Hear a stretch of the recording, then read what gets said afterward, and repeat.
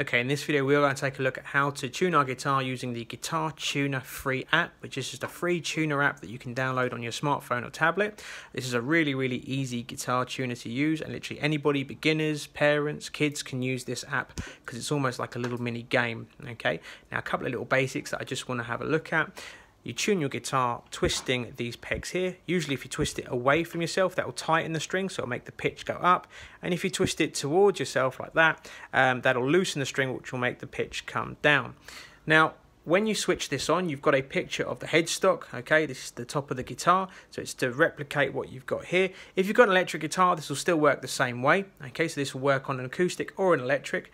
Now, you can either have it in automatic mode or you can have it just standard. When you press the strings, when you press these notes, you get a sound of what this should actually sound like when it's in tune. Okay, so that's what we're going to be emulating.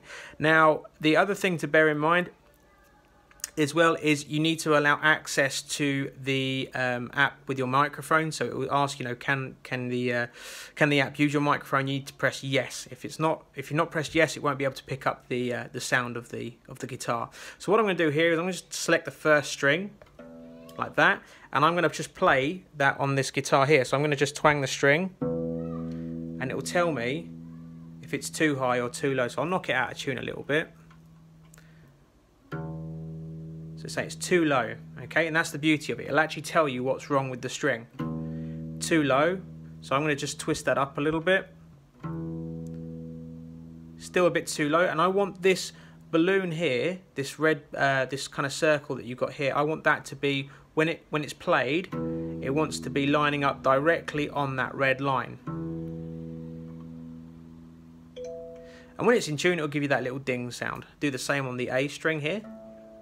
So again, I go down to here, play the A string, which is the second string down. I just give that a little twang, and that'll say that's a bit low. So I'm going to twist that up. Okay. I'm saying it's a bit high now. There we go. And you literally do that on every single string.